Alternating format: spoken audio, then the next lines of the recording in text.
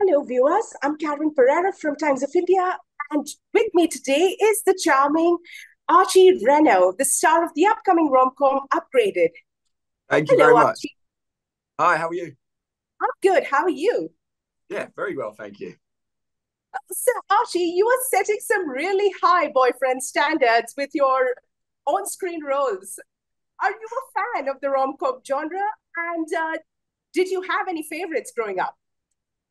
Um, yeah, I am a little bit of a fan. I was just saying to somebody else that I couldn't remember the name of it, but there are some really, really touching rom-coms, and one of them that sticks out for me is a film called About Time.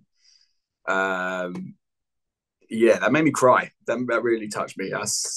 Yeah, I love that one. And then there's like classics like Notting Hill and Love Actually, and yeah, all those kind of ones. Um, but yeah, I think it's just because they're a nice, easy watch, and they're feel good films, so you can have a little bit of an escape from reality, and it's quite harsh at the moment for most of the world. So yeah, rom coms at the moment, people watch them to kind of help alleviate a bit of that harshness. So true. We saw you as Mal in Shadow and Bone and Camilla as Veronica in Riverdale, and fans are going wild over this crossover of sorts. How did you guys, strike up this fiery yet cute chemistry between you?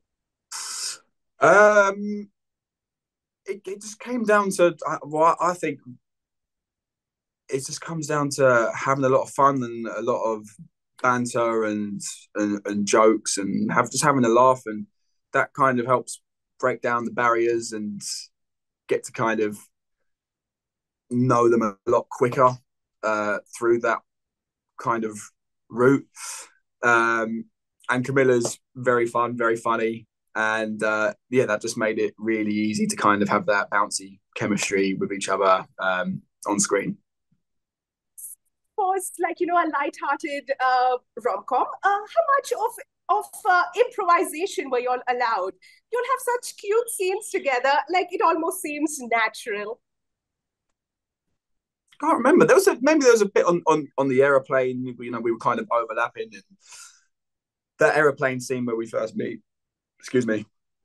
Um, it kind of needed that kind of giddiness and that like excitement where I guess a lot of us might have met someone and been like, oh, I just really like this person, and then you kind of I don't know, you just get too excited. Maybe it's like nerves or uh, you're trying to impress them, and you don't want to. I'm doing it now. I'm doing it now. But you don't really know what to say. You just kind of you are improvising. You're thinking on your feet, so it has to be snappy and quick. And we got to do a little bit of improvisation there from memory.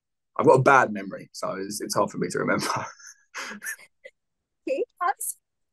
Since you're coming out of a big television franchise, you mostly see young actors getting sucked into this superhero genre. We've seen you in Morbius, and now we will be seeing you in The Jetty and Alien. Is there any particular genre that you want to pursue? Like you are going all out at it? If you could share something on that.